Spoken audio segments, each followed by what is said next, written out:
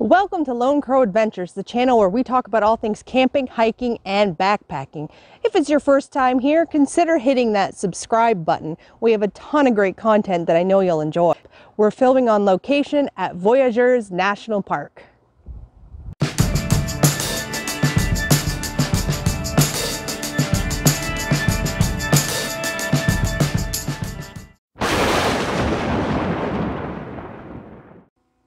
All right, we have the camp set up. So when you first pull in, there is a dock and we just have the canoe set up right next to the sign there. And there is a little trail that leads up to the campsite. There's actually a few little trails on this island, so we're going to do some exploration later on. All right. Sarah's doing some relaxing. I'm sitting in the radius. She's got the radius. Yeah, we brought a radius thermocell with us. So we've got the $1 million view here. $1 million view. That is Rainy Lake. And you can see there's a couple little islands out there. We kind of have a little alcove that's been kind of cut out for us. And we're on our island. We are the only people on this island. We have a nice fire pit and a nice bench, a couple of picnic tables, so that's great. And like I said, there's 4 tent pads. We've chosen to use this one. It could accommodate a very large tent though. Ours is just a little 2-person backpacking tent, but this tent pad is easily, I would say, 12 by 12. So you could put a nice big family dome tent on there if you wanted to. These are the bear boxes that you can see. There's actually 4 bear boxes, which is nice because I'm not so much worried about the bears as I'm about those darn red squirrels. They'll just chew up your stuff. But we'll show you. It's kind of a disorganized mess, but it fits a lot of stuff in there. We have all of our extra gear. Because we have a small tent, so it's nice to have everything else. Now, we were able to fit a 48 quart cooler in here, so we do have a few cold beers, and I've got some strawberries on the scene too for later on, so that's nice. Over here, on top of this bear box, this is where we have our water filter set up, so that we can make sure that we always have some fresh water. I'll have to show you guys the bathroom too. That's really something else. I've used a lot of pit toilets, but man, this thing's a little different. So here we have the restroom.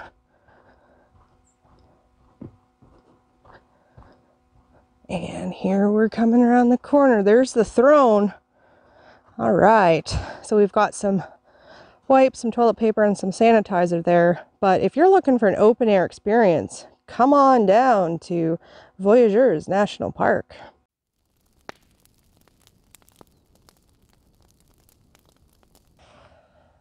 Good morning, everybody. We've woken up after our first night and we're getting ready to make some breakfast. So what's on the menu today? We have a mountain house, biscuits, and gravy. This will be the first time I'm trying the biscuits and gravy, so I'll let you know what it tastes like. Some squirrels this morning. I'm really glad that we put all our gear away last night because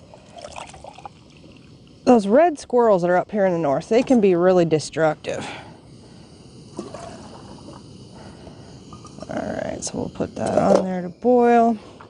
About 3 years ago, I was camping in northern Ontario at Caliper Lake, and I had a pack and I left it on the shore hanging in a tree while I went out and paddled for the day. And when I came back, the pack had just been completely decimated and I didn't know what had gotten into it. I thought, my gosh, you know, what has destroyed it? It was just pieces of it everywhere. So I fastened it up the best that I could, and I went and I took a little nap in my hammock, and then I woke up and here this little red squirrel was getting at my life vest and he was tearing it apart and going crazy. So I'm glad we have bear boxes on this site because I don't really think we're going to see any bears, but at least I can put some extra stuff in there and I don't have to worry about those darn red squirrels because they're really destructive. They like gear almost as much as I do. Getting ready to dive into some biscuits and gravy.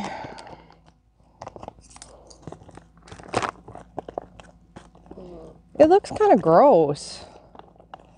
Let's give it a stir. It's a strong smell of sauce. It looks disturbing. It's like mush. Let's see. Oh, that's what it looks like there. Just kind of a pile of goo.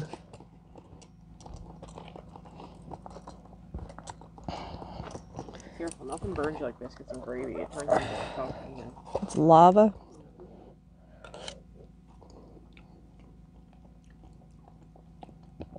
Well, you know what? It does taste like biscuits and gravy. It's not overly too much sausage either. No, they're little.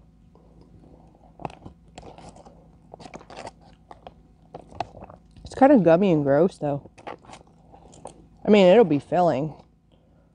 It kind of reminds me of like a bad version of the turkey, the stuffing. It has the same kind of bread texture, but it's not quite as good. So I don't think it's edible, though. Oh, yeah. Yeah, it's tasty. 310 calories. So that's 620 calories in a single bag here. So gosh. I don't think you want to eat it. It's like a fat attack.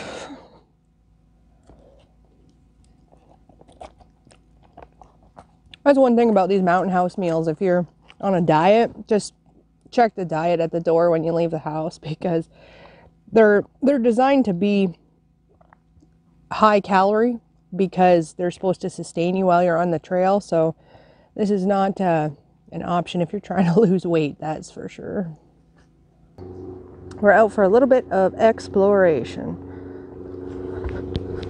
Oh, we have a trail right next to our campsite and a very noisy boat right off to the right hand side. Look at it, looks like a houseboat out there.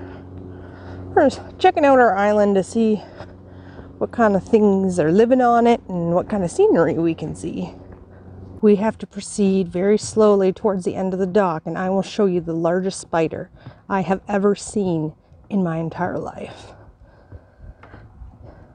I have no idea what kind of spider he is. Did you see him? He just jetted down. Oh, there he is. Do you see him? He is humongous.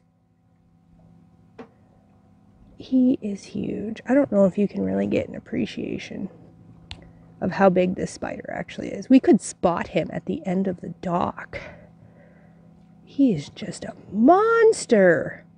My gosh. I have no idea what kind of spider this is either, but he's definitely the terrifying variety.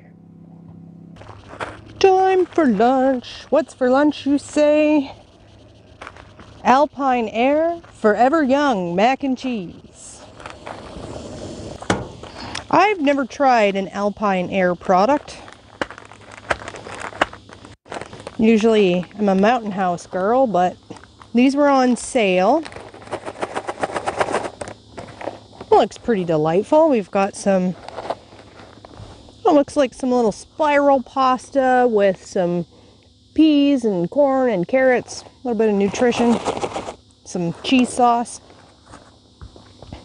It'll probably be pretty good. Probably about 6 months ago, we were at Bass Pro and they had a bunch of different MRE type of meals, these dehydrated meals in a bag, and we were browsing through them and kind of talking amongst the two of us about what we wanted to have. And no offense to any of the male viewers, please don't take any offense to this, but there's just something about two women alone in an outdoor store that just draws a lot of male attention. And they always feel like they need to offer us all this worldly advice. So this older man, you know, he's probably in his, I'd say about mid-60s or so, comes up and sees that we're looking at these meals and he says to us, You gotta be pretty desperate to eat that stuff. Trust me, I'm an old mountaineer. And I kind of thought to myself, oh, first of all, mind your own business, pal, is what I thought. But I also thought, only the person that would say that would be someone who's never actually eaten these, because the majority of these rehydrated meals are actually delicious. So, I mean, we go on camping trips where this is, you know, the main course on the menu for most of the meals. So I just kind of was offended by that. I mean, I guess it's not everybody's favorite thing. There are certain things that rehydrate better than others. For instance, I don't really like any of the breakfast skillet type things. I find that eggs will rehydrate strangely, and I'm not a big fan of the dishes that have rice in them, but they're certainly edible, and I wouldn't think that I have to be in some perpetual starvation situation to be desperate enough to eat them. So I think it's just an important lesson in, you know, just mind your business. If you see people doing things, just leave them alone, you know, unless they ask you for your opinion, don't just offer it, you know. That's the take-home message from this segment. Thank you. What is that? That's just, I stirred it earlier. Oh. It's nothing offensive. It's just a little cheese I was sauce. concerned. Like, what is that? Is that biscuits and gravy? Oh, gross. All right. So it looks like all the veggies have floated to the top. Give this a stir. Looks pretty good. Smells good. Let's show the viewers. This is what it looks like once it's cooked up. Mac and cheese with some veggies. That's not too bad. What's the verdict? It's hotter than sin.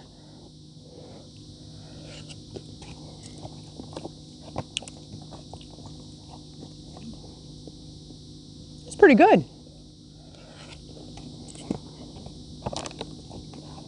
Now the veggies are still a little crunchy. They didn't. Like it. It's aesthetically a lot more pleasing than biscuits and gravy. Oh yeah, it definitely looks more appetizing. Yeah, the noodles are good. Cheese sauce is delightful. Yeah, I think it's really good. So we're gonna eat lunch and go on a little exploration journey after a while. Maybe grab some more firewood and stuff and just get settled in for the night. That's the plan. This is the saw that I like to use for processing wood, and it's called Bob Destrude's buck saw. This thing is amazing. It folds in on itself, so it's fully compact. I really like it. And it can saw, like you can see, it's got a fair amount of space here. It can saw through a lot of stuff, and it does so very quickly. I'll show you here. There we go, no problems. This thing has gotten me out of a lot of sticky situations. I even used this one time when I was down in Georgia, and there was a tree that had fallen over the side of the road and was backing up traffic. I used this with a couple other guys that had some other tools, and we got that tree out of the middle of the road. So if you're looking for a great buck saw to take on your next adventure, consider Bob Destrude's buck saw. It is phenomenal. There we go. There's a ton of coals down there, and I don't know why we've had such a difficult time maintaining fires on this trip. It's the rainy season, and a lot of the wood in the forest is very, very saturated. What is not saturated is either fresh cut and full of sap, or it's rotten to the point where it's full of moisture and it just isn't burning well.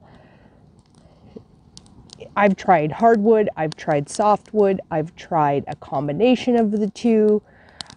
We started with a wood chip base, and that went really well. And it just seems like we have to keep feeding these smaller twigs and stuff into the fire to keep any amount of flames going. Meanwhile, there's a huge coal base on the bottom of the fire. So sometimes when you go camping, you just kind of luck out and you just have a struggle the whole time. And this trip is one of those times where it's just been a struggle. It's going a lot better tonight than it was last night, but I'm really hoping it's not going to rain, because if we get any rain, then this fire's history. It's toast. So we're here on our last night, enjoying a campfire. What are some of the things that you think that went really well on this trip? Not the fire. Oh. Can we start with things that didn't go well? Things that didn't go well? Yeah. The fire. The fire, yeah. The fire has been our biggest struggle.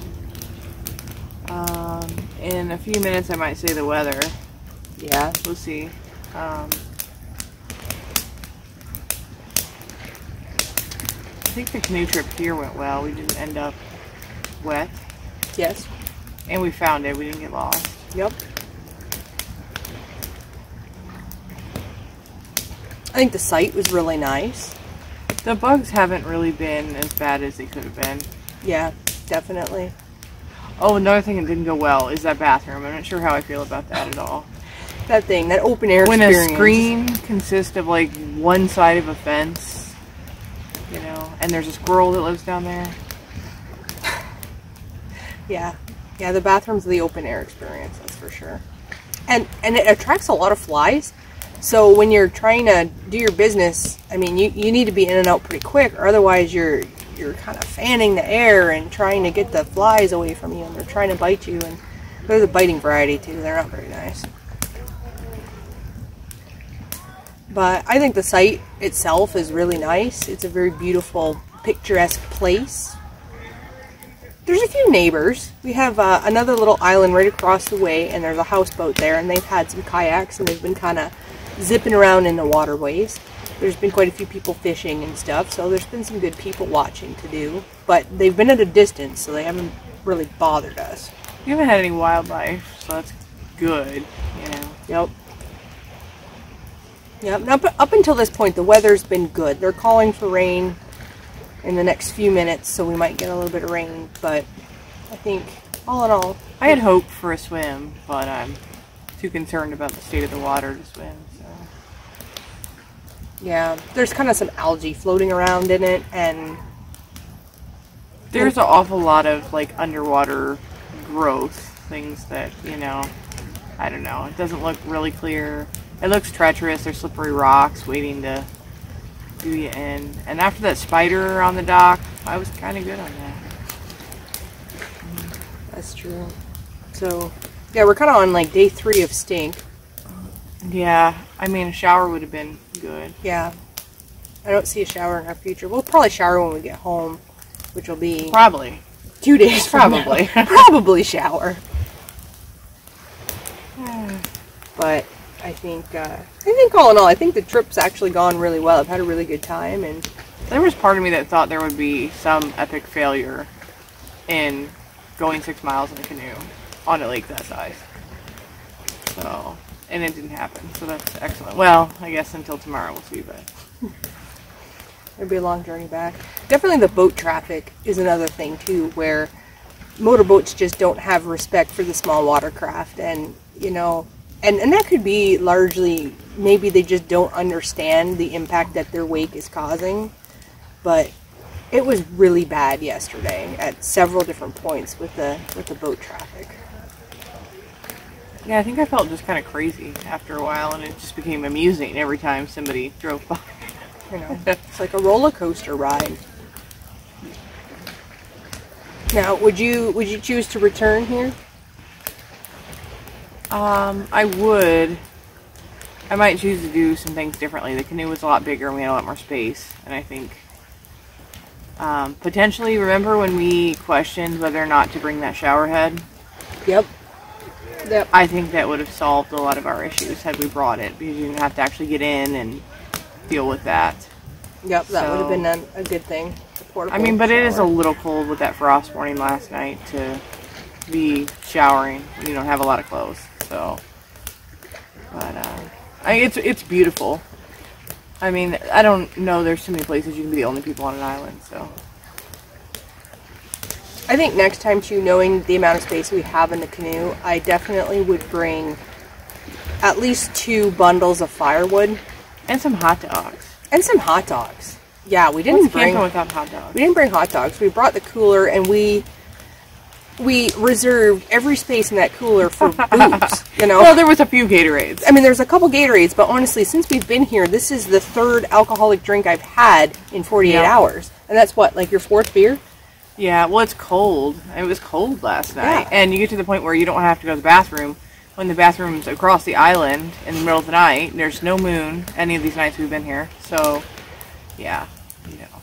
So I think next time I would pack half the amount of booze because I really thought we were going to get here and just party hard. But it's a lot of work to be here, so. Yeah, that was a miscalculation, and I should have brought a pack of weenies and thrown them on the fire. That would have been delicious. Yeah. I think if we had, like, we probably could have spared a little room, though, for, like, some kind of shower system and, you know. But I think it had to be earlier in the year. I think it's still too It's cold. a little chilly, yeah. And the lake's cold. And honestly, even if we would have just brought the shower, the portable shower head, we wouldn't have had to bring the whole bathroom structure, just the head, dip it in the water, you know, get yourself all showered up. You need probably a hatchet, too. We struggled with just a saw, but we had so much stuff, we didn't know how much room we had, so. I think you're at a disadvantage not owning your own canoe to kind of know what dimensions you're working with, but so. Well, it's definitely been a learning experience. It was our first attempt at doing a canoe trip that involved a camping aspect with it, like an overnight trip. We've always just done day trips, and we've always been very successful with that. So this is really kind of dipping the toe in to see if we like it. And we dipped the toe in northern Minnesota. Yeah, we dipped the toe. Pretty serious place. Northern Minnesota. Hey, go big or go home. All right, folks. Well, thanks for watching our journey. We're going to have a little bit more footage to shoot tomorrow on the journey back because, you know, we might have a storm whip up, so that could make for a good time. So until then, we're going to sign off for tonight, and we'll see you guys tomorrow. There's a bunny. Whoop. Hello, Mr. Bunny. How are you? Well, if that's the only wildlife we encounter at the toilet, we'll be doing well. That's the biggest rabbit I've actually seen ever. Big old He came right hair. up to us. Hmm.